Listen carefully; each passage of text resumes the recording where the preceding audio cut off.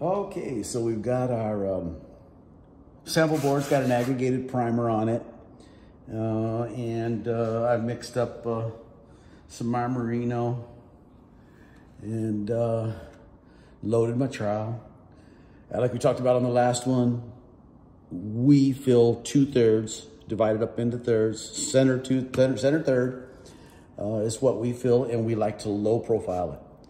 So in class, we call it elongating it. You know, something about like so. That way when you start out, the material's not like catching like right away, you know what I mean? So we're gonna put our base coat down. This is Barry Calci's Marmorino 600, and I love this material. This is a new love.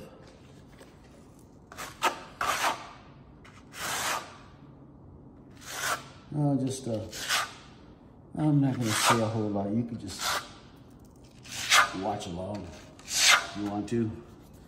Appreciate you watching, by the way. Nice sharing, me putting on plaster. It's like a little bit of a rarity. And again, what's the rule with a grain material? Always slightly more than the largest grain. So you see where we've come up 3 levels there in that. If you start getting, this is not gonna do it so much. Yeah, you see those straight scratches there? That one right there. You start getting those, you're pulling it too tight. That's not the way a grain material works at all. So again, we're gonna load center third.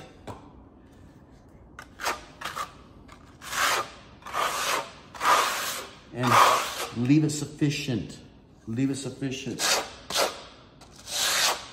Adequate. You wanna know who taught me that? Michael Glickman from Marmorino Depot years ago when I was first learning Marmorino. I bought a pallet of Stucco Italiano from them. That's where I'm at with my material. So as far as what's left on it.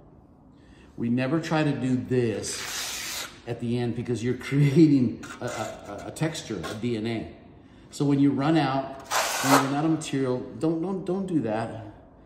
Because if this was the substance, if we already had this base layer down and we were putting on the next one, that would remain. You would set a DNA pattern. So again, center third. And anyway, so he's the one that taught me that. And what I'm using here is a Comey trowel with the beveled edge. And it is handling the grain in this material perfectly. Now, notice the angle of my knife. And when I mean the angle of my knife, I mean this here. So, I don't know if you can see it better here. That's what I mean by the angle.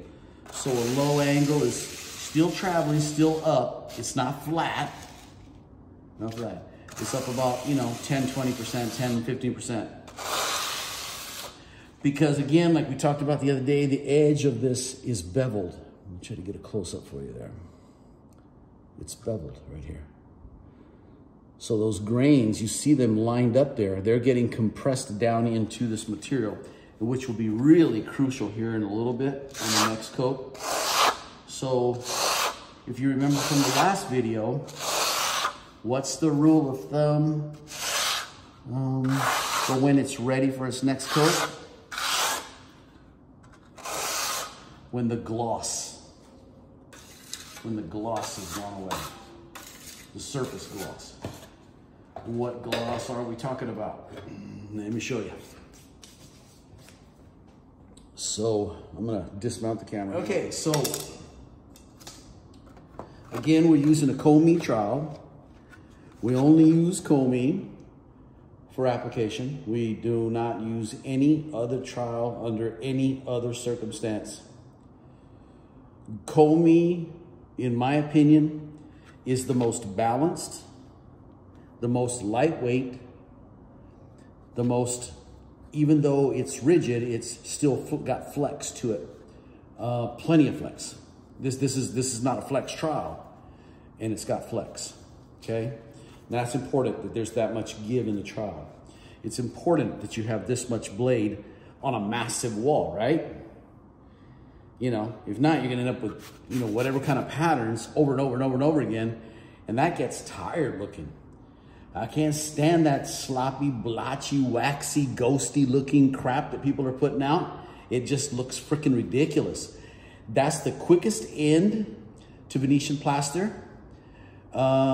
When you put tired looking finishes up there, and okay, so everybody's impressed for like a day or two, a week or two, and then the guests come over and they go, how come your walls are blotchy? You know, mine aren't blotchy, you know? So, yeah, no, it's a problem. Trust me, you don't believe me? Talk to a designer. Ask them if they like Venetian plaster. Ask them. There are some that do, and there are some that are like, no, and the reason they don't is because they had a bad situation with it. So again, we're gonna load to the center third of the trowel. You know, in here is where the bulk is. The rest is tapered out, and it'll be tapered to the end in a minute. But again, sufficient amount of material, and now the gloss is gone off here. So when you put the camera down over here, you look across it, there's no gloss on it, okay? So we're gonna simply put on a generous amount again. You're not pulling it tight. You're just laying the material on there. Generous amount of material. So you see what I loaded again?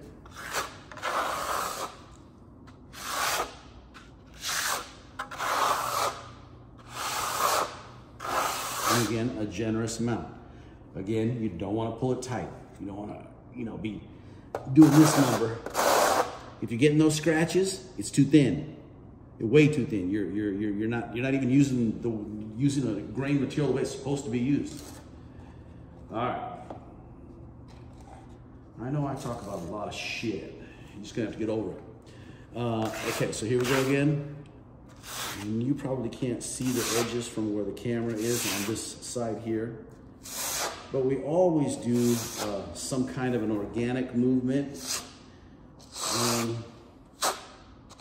There are some out there that teach a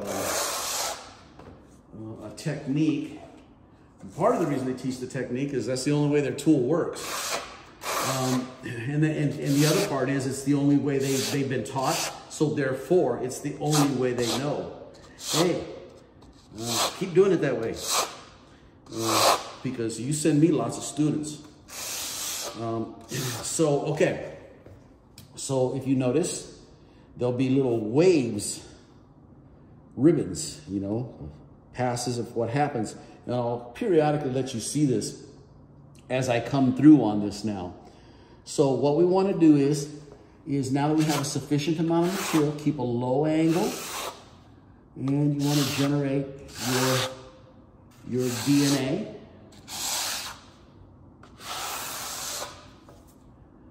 Nothing that can really be identified quickly. There's nothing worse than walking into a room and you can see where the scaffold sections were from the so-called applicator, you know? So, you want to maintain some level of authenticity. So a natural ridge is okay. And all I'm doing right here is what we call setting the DNA. So that predominant ridge, that little one there, that subtle one there, that was kind of tool marky-ish if we're being honest. But the rest of these are all really organic. I got a kind of a tool mark right here, something that looks on a wall. We make what we do come through called bust that out and run an organic line that way. If we see too many horizontals coming off of something, we may come through and give an organic movement in there. That sets the DNA structure. What's the DNA structure? It's the ridges. It's the ridges. Ridge, ridge, ridge, you know? So that's what makes the DNA. When the other material goes over it and the trowel compresses it, that ridge creates a nuance. It compresses more than the low over here on the side and makes it a little bit darker, and that's what gives you your two-tone effect of your lime plasters, whether it be Marmorino or Grossello. So anyways, we're going to now speed dry this a little bit for the sake of the video. And what are we looking for again? For the gloss to go away. When the gloss, there's no number. So the way it goes, here's the way it goes. So if you're in Manchester, UK, and it's rainy and kind of cloudy outside, that may take 2, 3 hours, 4 hours to get to the point you're ready to half coat. If you're here in Arizona, right now it's about 65 degrees outside, dry as a bone, maybe 7% humidity maximum. Everybody's walking around shorts and t-shirts a while ago.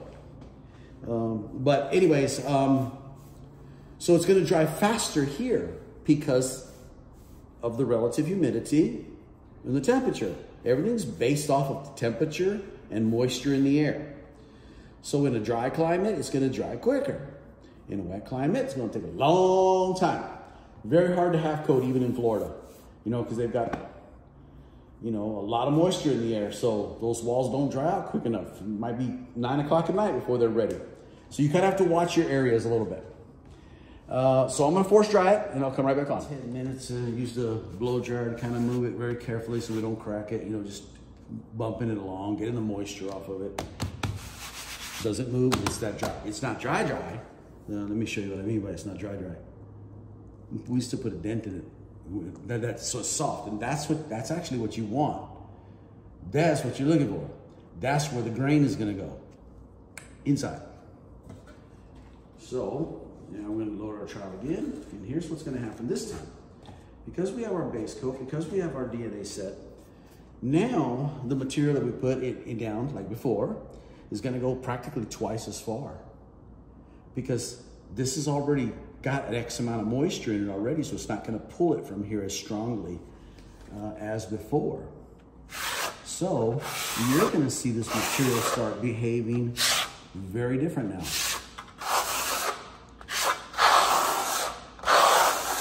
What we're able to do is take that same amount of material and we're able to now pull it a little bit tighter, but because the grains are dropping in and compacting,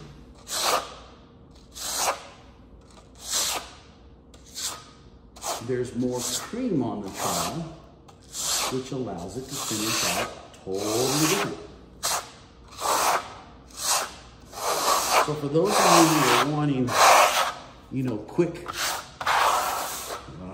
I got a friend, Misha, in Houston, and she's always talking to me about 2 passes. And I'm like, okay, so there's the cream. You see it? We pulled that, sand went down, packed it in there, doubled it up in quantity, left me with the cream, which now I can continue with further down the wall, right? Because the marmor is doing what it was designed to do. And here's where all you pool tighters can really go to town, because you want to compact it and you want to spread it out a little bit. I'm going to pull a 0.5 cream here off of it in just a minute. Oh.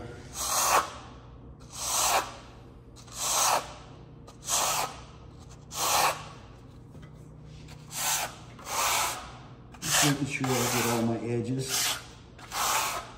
It's kind of tough right there. It's actually going to a client's house here in a few hours.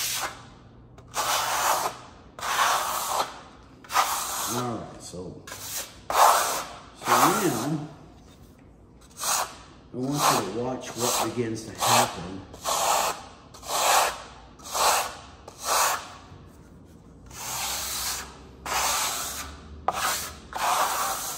There's your ridge.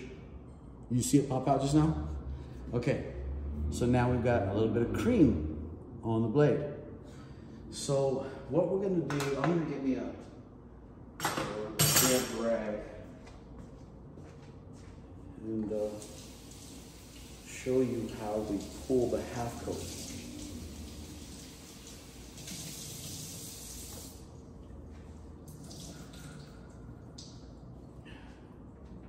All right, here we go. So we got us a clean rag to in case we need to, you know, work on our trowel. So again, everything is timing. Everything is based on you leaving a sufficient amount of material. So if we take, let me show you something. Well, you see what I'm working with there? Well, I could do the board with that. So there's so many things to show you. If I do the 0.5 right now, I'm gonna pull more. And you notice we didn't get scratches because the grains are going down. They're actually revealing themselves right now. And that's why I got the rag for, in case I wanna clean that, cream off and offload it. So pay attention to the angle on my knife. You don't have to do it organically like that. I'm kind of doing it theatrically so that you can get an idea. You know, I over exaggerate it so that so that you don't think, oh, he just did it straight. No, I didn't. So it's just about ready to start doing it. It's thin right now. I'm gonna show you something kind of cool.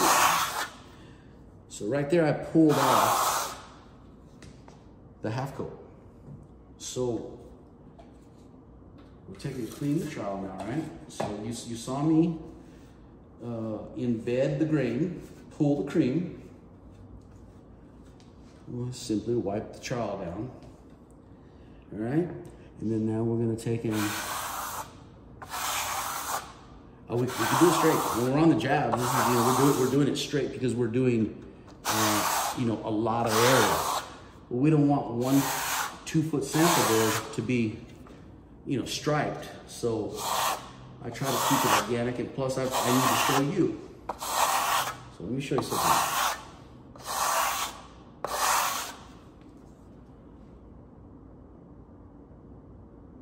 See it? Straight cream. Now here's the beauty of that.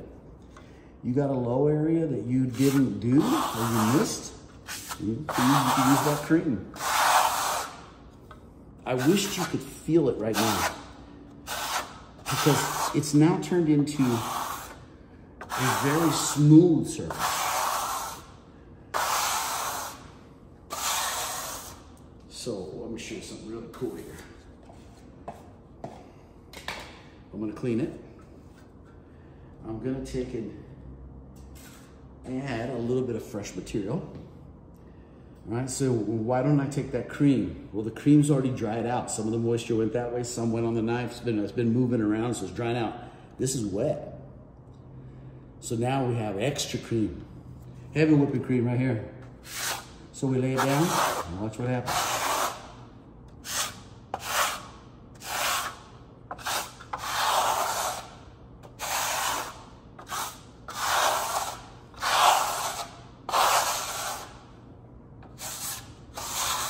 What I'm about to show you is probably going to trip you out a little bit.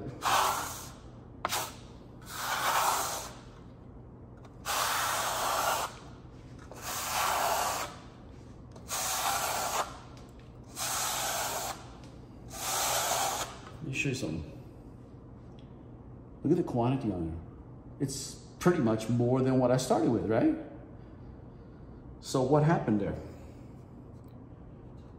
Getting barnacles dropped off. But let's say that happens on a job site. What do? Cream. Too much cream, my friend. Too much cream. So can we do that again? Yes. Do we need to? No. You can start creating a moisture issue But let's just say that you felt like you needed to do an area over. You didn't like the way it is. Here's your chance. Watch him, because remember that this material is all up on the blade now.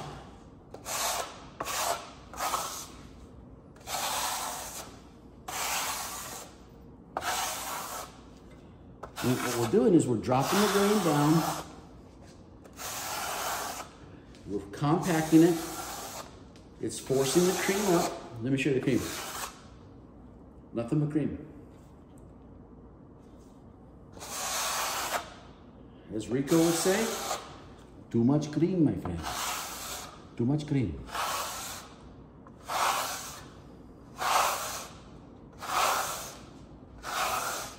Okay, so we're gonna let that set up. When it gets at the right time,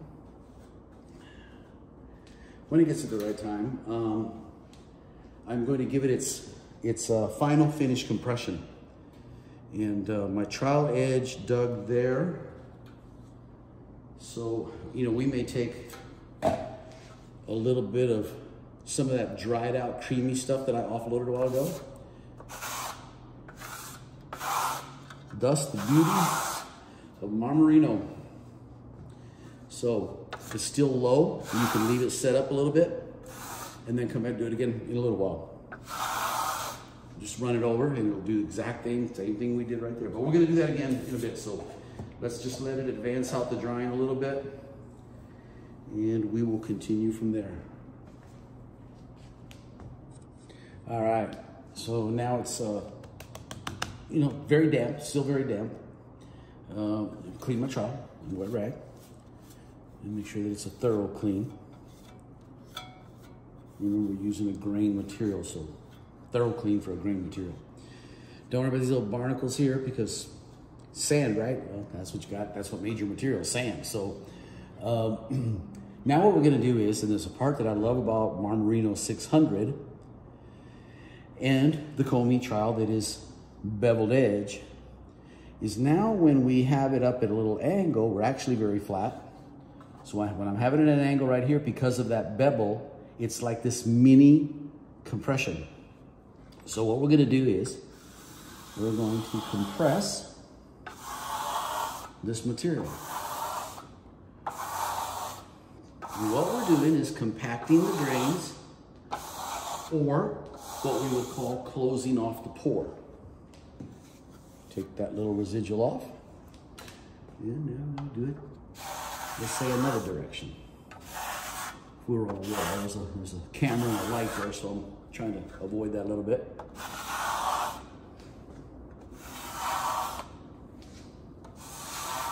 Here's what I love about the Marmorino. This is what I was saying. The Marmorino 600, we could sit here and do this all night long, and it's only gonna go up to like a low glow satin. It's never gonna get to any kind of thing that you would call a shine, or just has a really super soft eggshell type finish. And that's my favorite part about it. So for everybody that's wanting the in and out coating, I can do it in one day. This is a one-day coating right here. All these coats have to be put on the same day because of the timing, right? You see that grain coming forward? Look at all that beautiful grain coming out. Okay, so we'll speed up the drying a tiny bit and give it one more quick pass. All right, I threw a little warm air across it just to move it forward, just so we don't have to sit here and wait. Keep your trowel clean. Run it from all directions. Perform you some compressions. So, okay, so now it's dry, so we're just gonna give it a quick final compression to get that, what we call that little sheen. That's it. And what you're gonna see on it is a slight angular sheen. Very simple. So, view of that with lighting, you know, that you can kind of see what that actually looks like. I'm gonna try to get it real super flat for you. Get an idea of it. It's hard to see it.